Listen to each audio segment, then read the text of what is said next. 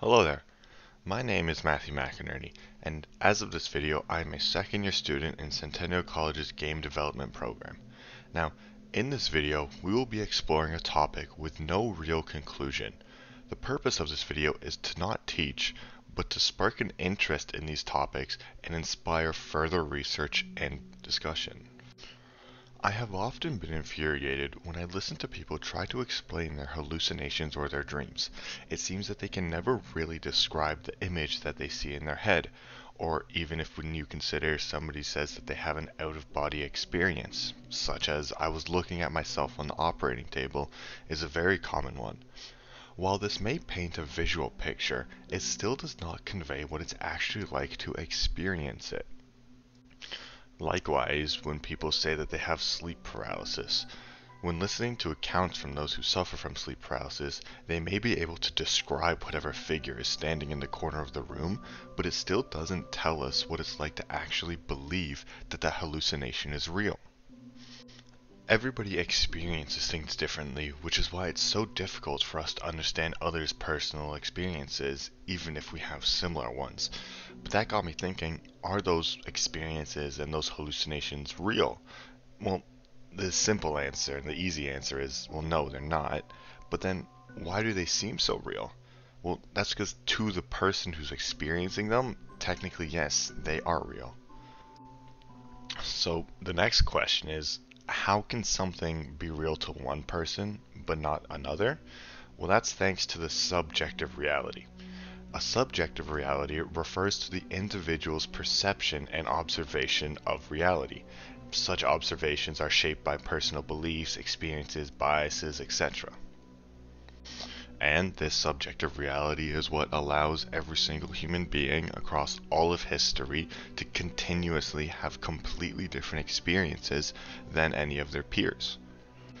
So if everybody experiences the world continuously, completely differently, then how is it possible that we can prove anything is real at all? Well, that's thanks to the objective reality. The objective reality is a reality that exists independent of individual observation and perception.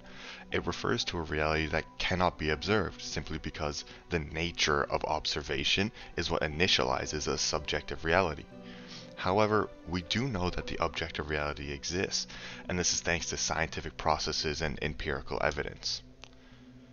Now, if humanity creates technology in which we're able to artificially manufacture a reality, how would it fall within our definitions of objective and subjective reality? Essentially, would it even be real? Well, first let's consider traditional video games as we know it. Is the virtual world that we experience on our monitors real? Well, yes, it is. Subjectively, somebody is experiencing it. They're seeing it, they can hear it. Certain controllers allow for haptic feedback, allowing them to feel it. And objectively, it exists, and we can prove this mathematically. We can prove that it takes up a certain amount of storage on a hard drive. Now let's take it up a notch. Let's consider full immersion virtual reality. We can see that we can experience full immersion reality through many more channels compared to conventional video games. While conventional video games, it's just sight, sound, and feel, with full immersion, we can experience all the senses we experience in our physical world. Such senses could include sight, sound, taste, smell, feel, a sense of space, balance, proprioception, which is basically the sense that you know where your body parts are without actually having to see them. There are numerous pros to this kind of technology. Such a level of immersion could revolutionize the way we play, train, communicate, and it could allow those with disabilities an unimaginable level of accessibility. You could talk for hours and hours about all of the pros, but with a long list of pros, naturally there comes an equally long list of cons. Such cons being the dependence on technology, hyperbolized levels of addiction, spending excessive time with full immersion could easily lead to health concerns and isolation, and the list goes on and on.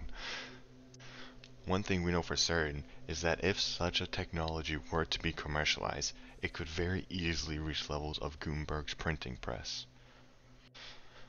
Whether full immersion will help or hurt society, that will be a debate that will never end. But now for an interesting question. If we are able to create a virtual world that can be experienced subjectively through all the same means as the physical world and can be proven it objectively exists, what makes it fundamentally different than our own?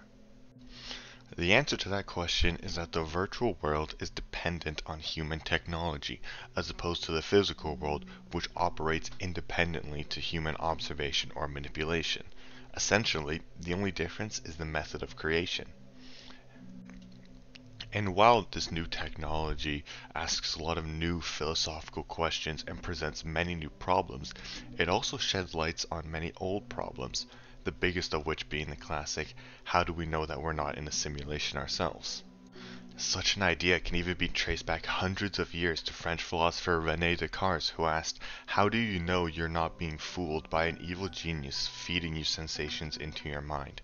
How the physical world that we know isn't actually an extremely advanced virtual reality. Well, it's impossible to know for certain whether or not we're in a simulation, but considering how many simulated realities are currently in our world and how many, perhaps billions of realities there will likely be, it almost seems a bit naive to believe that our single reality is the only true one. Admittedly, it is quite pessimistic to consider our physical world, the one that we all know and love, as just not being real. However, the reason it seems pessimistic to consider this is because not real, or a simulation, implies a sense of trickery or deception, and it's because of these negative implications that many people find the idea of a virtual world to hold less value than our physical one. They simply see it as trickery, deception, as not being real. And that would include all of the emotions that one would feel towards this virtual world. The happiness, the pleasure, the sadness that they experience from it are just simple binary. I quite flatly disagree with such a stance, arguing that the virtual reality is a sort of second-class reality implies that the subjective reality of those who observe it holds less value than whose subjective reality is observing the physical world, which simply is not the case. And anyone who has made a friend from online or has shared a precious moment online would also disagree with this argument, but it even goes one step further. Anyone who has had any sort of experience in the virtual world that has produced a real feeling knows that such experiences were very much real. And despite our world's current virtual reality being extremely primitive in the terms of sensations that you can feel while observing it, how it's only sight, sound, and feel, we still develop visceral, real reactions. Now imagine full immersion virtual reality. Imagine the kinds of feelings, reactions we will have based on our experiences. Quite frankly, it's simply a delusion to call that not real. The revolutionized way we play and learn, create, communicate, and the fact that it will be indistinguishable from our physical world.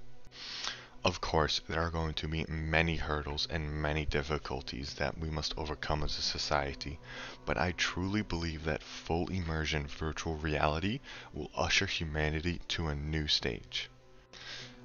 As I said in the beginning, this video was meant to spark debate and inspire further individual research. These topics, they have no real answer, and for the most part, it's a matter of perspective, literally and figuratively. This technology is coming, whether we're ready or not.